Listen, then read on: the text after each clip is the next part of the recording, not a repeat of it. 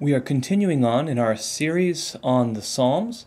Of course, the largest book in the Bible being the book of Psalms. It is a compilation of many different songs, these poetry, Hebrew poetry. Many of these, at least half of them, around half of them, written by King David.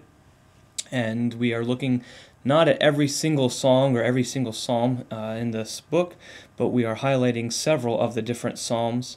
And last week we looked at King David's Psalm 22, and it was a messianic psalm, prophecy of Jesus Christ. He starts out, my God, why hast thou forsaken me?" And now that's contrasted this week with Psalm 23, another one of King David's psalms. "The Lord is my shepherd, I shall not want." And so we will be looking at this psalm in a little more detail today as we continue on in this series.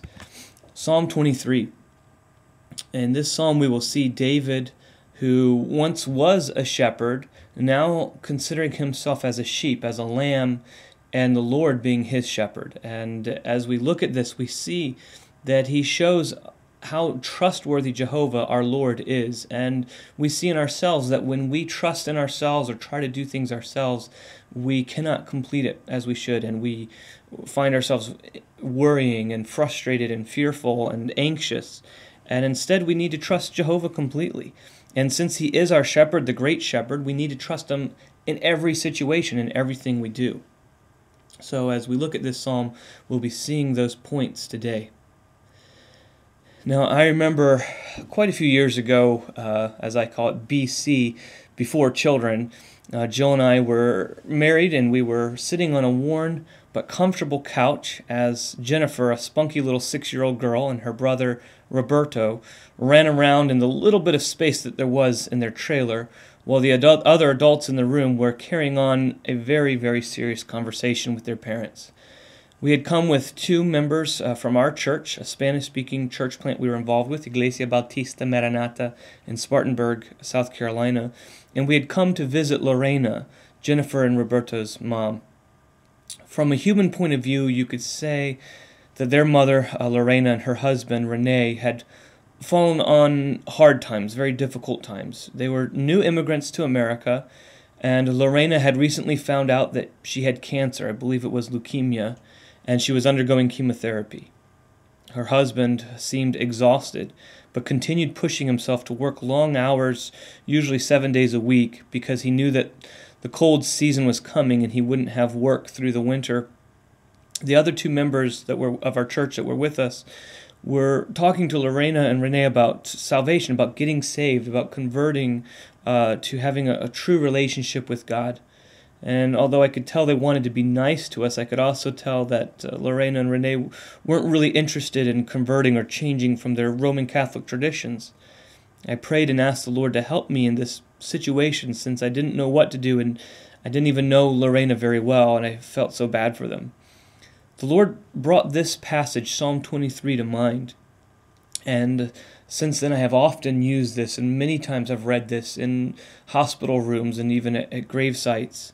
And I asked them, I said, could I read a psalm to you? And they said that would be fine. I told them I would read Psalm 23, and they seemed glad to hear it, and they seemed very familiar with it.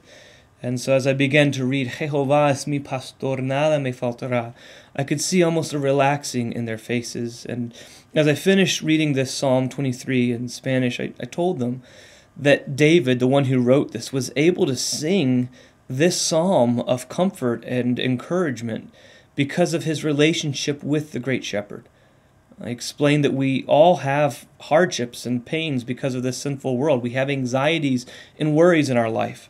I then explained that because Jehovah, the Lord, is our shepherd, we must trust him in all situations. And this started with having a personal relationship with them, the Lord, I explained. Now, neither Lorena nor Renee, her husband, were ready to accept the Lord right then, but they told me that they were interested in hearing more another time. As we look today at this beautiful passage, the most well-known passage, I believe, of all the Old Testament, many people have memorized this psalm, we will see how David's song of contentment in Jehovah is still true some 3,000 years after it was penned. We will see Jehovah as our shepherd, an image that is shown throughout the Old and the New Testament. And as our shepherd, we're going to focus on two things that the Lord is for us. As our shepherd, the Lord is our guide, and as our shepherd, the Lord is our provider. I had been living in Guatemala, studying Spanish and working with a Guatemalan children's ministry. I had been there already, I guess, maybe 3 months, and I was still mesmerized by the incredible scenery in Central America. I had spent the majority of my time studying and working in the area around Antigua, Guatemala, which is known for unique volcano mountains. Wanting to get up close to a volcano, knowing that I was towards the end of my time there, a friend of mine who was rooming at the same house I was encouraged me to sign up to take a tour of a live volcano not far from where we were living. I believe the name was Pacaya. When we arrived at our destination, I had kind of glanced at the instructions that the guide had given us, but I hadn't really read them closely. But our guide came up and he introduced himself and he was talking to us, and I noticed that he had a jacket on, maybe more of a coat, and I looked around me at different people from other countries, including my friend who was from Germany, and they all were packed with jackets, like they were ready for cold weather. And I couldn't help but kind of chuckle to myself as I looked at these tourists and the guide, thinking they were foolish for wearing such hot clothing. It was hot and warm weather there in Guatemala near the forest and things. It was actually very hot and humid. And of all things, we were hiking a live volcano, so I thought it must get hotter.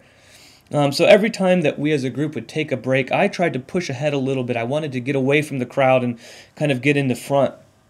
And eventually we pushed our way through a windy trail in the woods. We finally reached what I thought maybe was the top of the mountain or close to it, as the trees kind of gave away, and I saw a slope in an open area.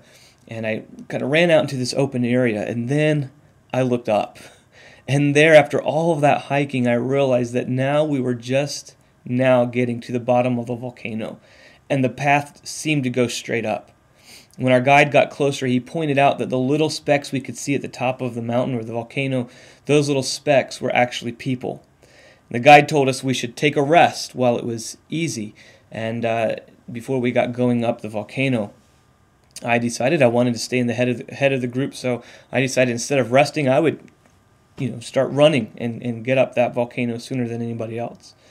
As I mustered up my energy and began going up the hill, it took me a while. It was very difficult and quite long getting up to the top of that volcano mountain. When I reached the top, I could feel myself shaking, and then I heard this chattering sound and realized it was my teeth. Oddly enough, at the top of this smoking volcano, it was cold. In fact, it felt maybe freezing cold and very windy, and the wind made it feel even colder. I sat down and waited for the guide and others to get there. As I rested, I remember trying to dig my arms into the volcano soil there where it was warmer. To my chagrin, I had used up all of my energy getting up the hill. Now I felt frozen and exhausted. It was going to be dark soon, and the guide warned us that we would have to hurry to get down the mountain in time.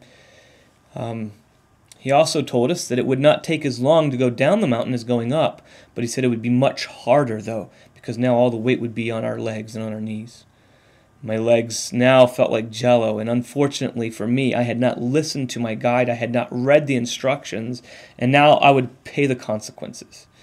The way back, which should have been a wonderful chance to see the sunset behind the mountains and watch lava trickling down from some of the nearby volcanoes, became torturous, and I had to force myself to move my legs each step, forcing myself to take another step, to move one step further down the path that we had just climbed.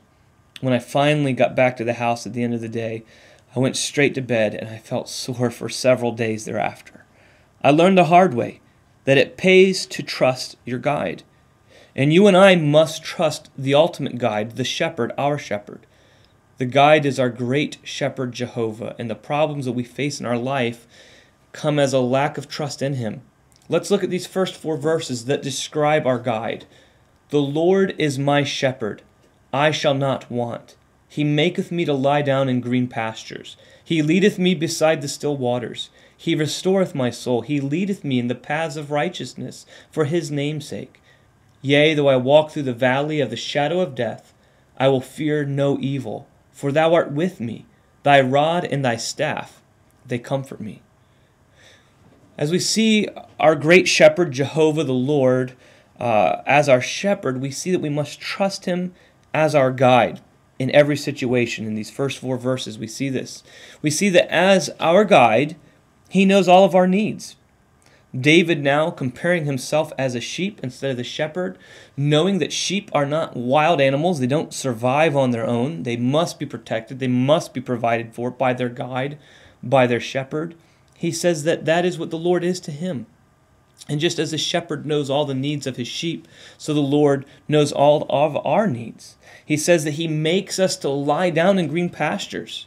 He knows when we need to lie down, even when we don't know it. As our guide, he knows all of our needs. As our guide, the great shepherd also leads us and directs us. He leads us beside still waters. He tells us what to do.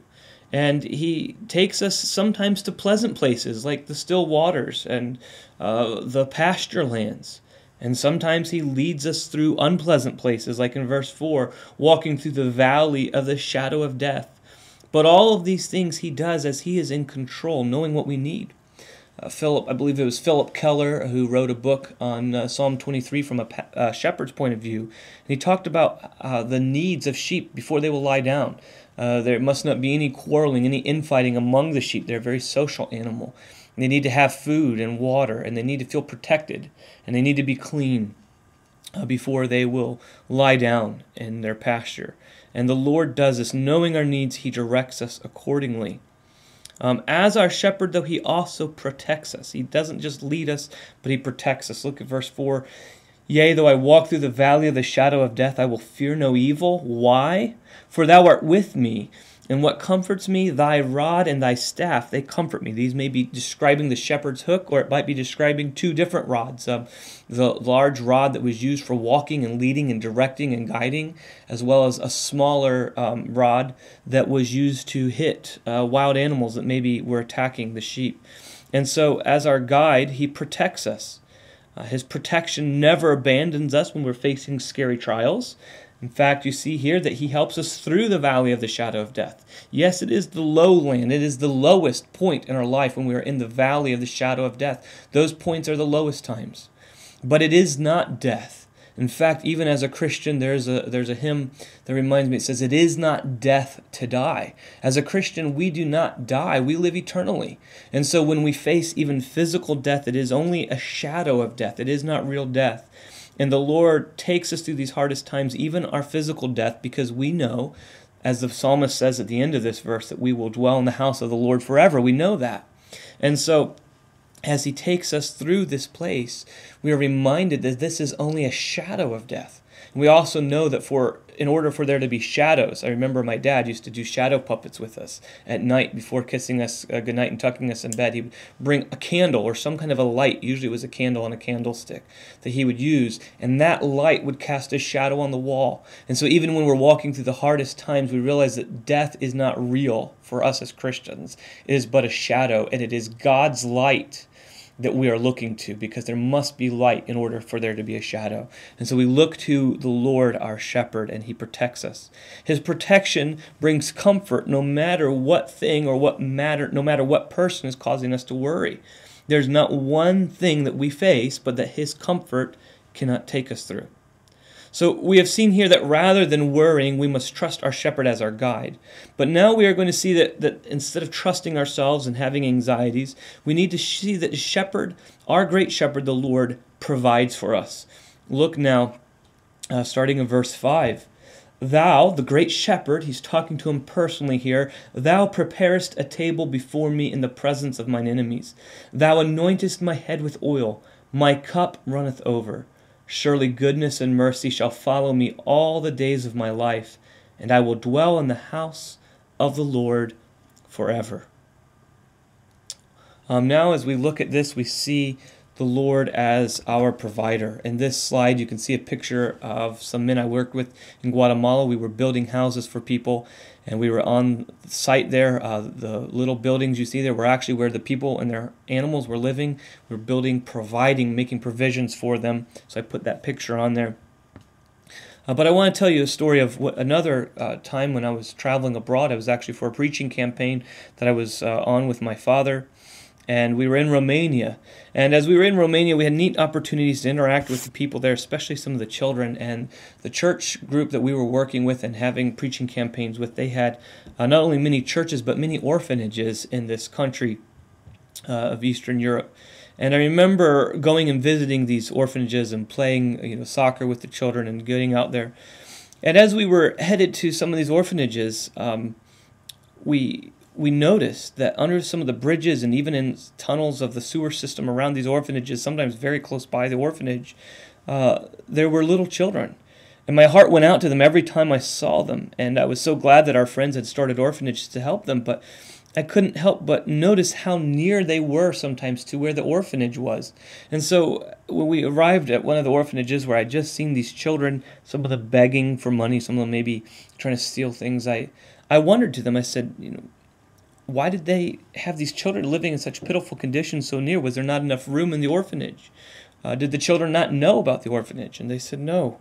These children, there was room for them, and they knew about their orphanage. In fact, they pointed out that the group of children I had just seen was a group of siblings, and that when one of them, I think the little sister, had broken her leg, they had come to the orphanage and allowed them to give medical attention and were fed and clothed. And as soon as they felt like she was healthy enough for them to survive on their own, they left the provisions in the comfort of the orphanage to go live on the street. They wanted to choose their own liberty, independence, to live the way they wanted, which was a horrible way of living, rather than being provided for by these Christians in the orphanage. And I saw something recently on the news where they were going around handing out warm blankets and tents to people that were homeless this time of year. And again, the question, why don't they go to the homeless shelters? And these people had chosen, rather than to be provided for, to try to do it on their own and to be fiercely independent. And this is a sad thing to see, because we sometimes do the same thing to Jehovah. He is providing for us. He is our shepherd, and He offers us provisions, His providence, and we sometimes turn away from Him. We oftentimes turn away from Him. What a difference it makes to have someone providing for you. These poor little disheveled faces and disheveled appearances of these little children in Romania that look so sad and so hardened, in contrast to the warm and happy faces of those who trusted the provision of the Christians in the orphanages. Because Jehovah is the great shepherd, you and I must trust Him as our great provider in every situation. As our provider, we see in these verses that He provides for every need in every situation. He gives us this table before us. Even in the presence of our enemies, He's providing for us and meeting our needs, as Jesus prayed in His prayer to showing His disciples how to pray. Give us this day our daily bread. And so we see His regular and constant provision because He knows what we need. We see that His providence, what He provides for us, is everlasting. It is eternal. He provides every day what we need, but He provides eternally in an eternal dwelling place. In fact, we see that we will dwell in the house of the Lord forever. And then we see that His providence will not fail. It will not leave us. He is eternally secure. His protection is eternally secure, even in the presence of our enemies. No matter what happens, surely goodness and mercy shall follow me all the days of my life here on earth, and eternally even we will dwell in the house of the Lord forever. So today I hope that as we look at this passage that is so well known to you, that you won't just skip over it, but that you will see the truth of who our shepherd is, that He has become our guide. Even Jesus Christ, our Lord, being our shepherd, He is our guide because we have the whole New Testament to look forward to look at Him and see what He has done for us. As David was looking forward to it, we see it now in completion. And Jesus said that this new covenant, the New Testament, is represented by the cup. This is my blood, which was shed for you. This cup is the New Testament. And so we see through His pain and suffering he provided for us. He guides us and provides for us eternally, that we might be saved from our sin and find his grace if we put our faith in him. One week after having visited Lorena, the young lady who was dying of cancer, this young mother, I was in our church. If I remember correctly, I was leading the worship and Jill was playing the piano. And I saw this family come in. It was Lorena and Renee, their children. And they came in and they listened. And as the pastor preached that day, they listened very, very closely to the message. And he gave an invitation to come forward and accept Christ as Savior. And here, after having thought about this decision for quite a bit of time now, they decided that they would accept Christ as Savior, and they came forward and were gloriously and wondrously saved. And Lorena did walk through the shadow of the valley of the shadow of death, and she did pass from this life into the next from her cancer. But the Lord, her shepherd, guided and protected her through it. And so we can thank the Lord for that. But we are all dying. Whether or not you have a terminal illness, we are all terminal the moment that we're born. And it is important to see how helpless we are, that we need a shepherd. We need the good shepherd, the great shepherd, the Lord, who is all-powerful and all-wise. And if you've never accepted him as your Savior, you need to do that. You need to do so today. If you have accepted him, are you looking to his word for direction in life? Are you looking to him to follow in the paths of righteousness for his name's sake? I encourage you right now to make that decision today if you haven't already.